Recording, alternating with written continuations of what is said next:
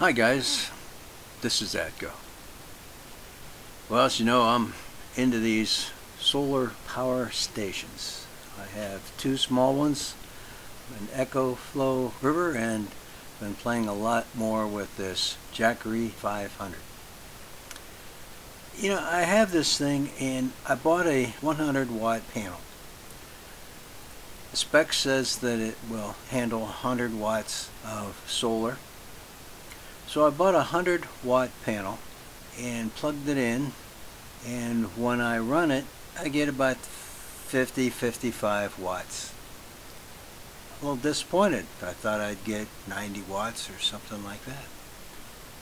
I know it's getting a little more of the winter and the sun is not as strong, but still I thought I would get a little better than that.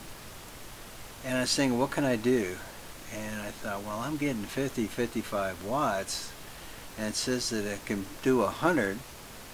Well, I'll just put two 100 watt panels. They're not that expensive, about $100. Put them in series and get my 100 watts. Well, that sounded like a great idea. Then I thought, well, maybe I better take a look at the specs. Now when I look at the spec for the Jackery, it says the charging input is for voltage between 12 volts to 30 volts with a 3.5 amp and 100 watts. Okay, well, I know my voltages is like 20 and should be fine with that, and 100 watts, no problem. Until I looked at the spec of the panel that I have already.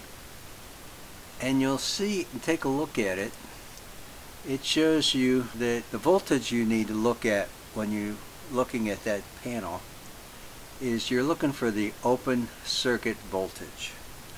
This panel shows 21.6 volts. If I'm going to run these series, two of them, then they're going to add the two of them. I'll get my watts that I want, but I'll also get the voltages added. That would bring me to 42 volts, and the max of my voltages is 30. That's not going to work. Okay. What if I did it through parallel?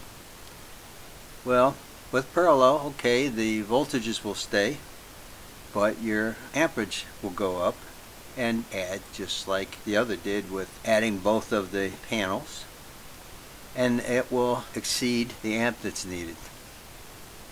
Okay, I guess I just learned from something that if I get that section panel, I need to do more than just look at the watts. And I'm giving you this information for those of you that are new, just like me. I was not smart enough to know that right away. Look at the specs and what is on their panels, and you don't want to just worry about what the wattage is. So you can look around and there are some differences with the panels that you can buy if you're looking for a 12 volt panel and with 100 watts, but not that much change, enough, maybe 10%, maybe even 15%. But you're not going to get to double into series of two or parallel. So this brings me back to what they designed, one 100 watt and these voltages that are on there, and this is all designed under the charging circuit control, and it was built to work with 100 watt panel.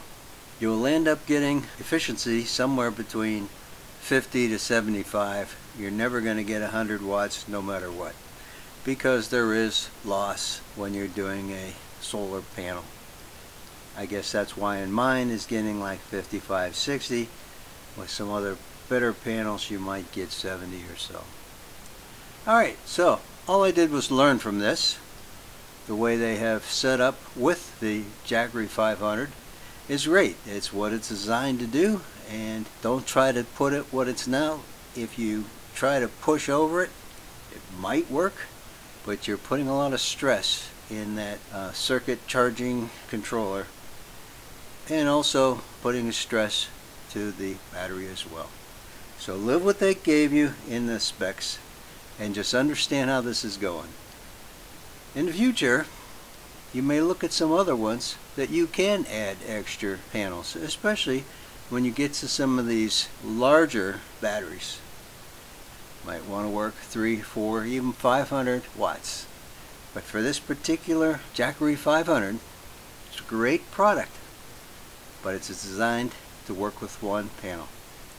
Okay, so that's it for now. Learning what I learned, and maybe it'll help some of you guys too. This power stations are becoming very, very popular, and we're all trying to pick up what we can to get some energy from the sun. Okay guys, well that's it. This is Atco, signing off.